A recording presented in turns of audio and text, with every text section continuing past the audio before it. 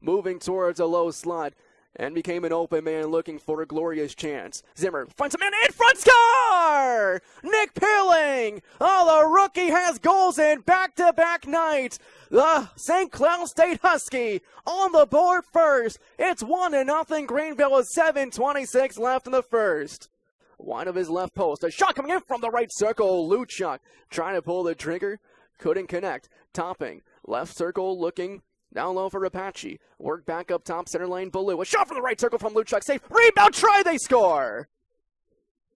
On the rebound, it's Kyle Topping.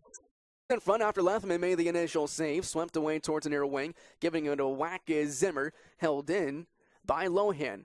From the goal line. Works one around towards the far wing. Center lane, a drive, they score! A shot from the center point, it's Aaron Luchuk. Beats John Lethman low to the ice. And with 40 seconds gone by in the second period, the Bears strike. It's now 2-1. A shot from the outside from Pecoraro along the left wing. Never made it towards Windsor. Beneath the goal line, Pecoraro from an angle shot, score! Leon Pecoraro on a feed from beneath the goal line. Matt Bradley found him. Pecoraro from the bottom of the left circle. He beats Clint Windsor, high glove side, and with 7:10 left in the second, we're all even Steven again at 2 goals apiece. For Williams, his stretch pass across to the far corner, giving chase is Pecoraro.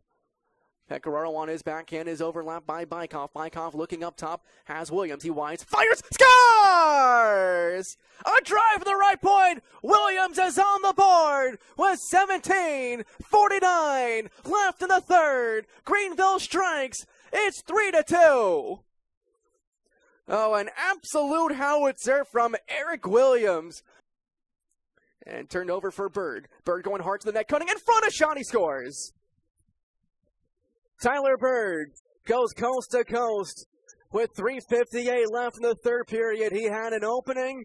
He went down the ice, and he beat Lethman going to his left. And with 3:58 left in the third period, the score is now even at 3 goals apiece. Rome keeps it in at the center point, leaves it for Hora. A shot near the net, rejected, thrown out towards center ice. A race for the loose puck. Out of his net is Lethman. They score. It's Chris LeBlanc, the Orlando captain, wins in overtime. It was a 50-50 puck. Lethman came out of his net. LeBlanc scored into an open cage. And with 4:37 left of the Tentran Brewing Company overtime period, the Solar Bears are winners tonight. 4-3 is the final.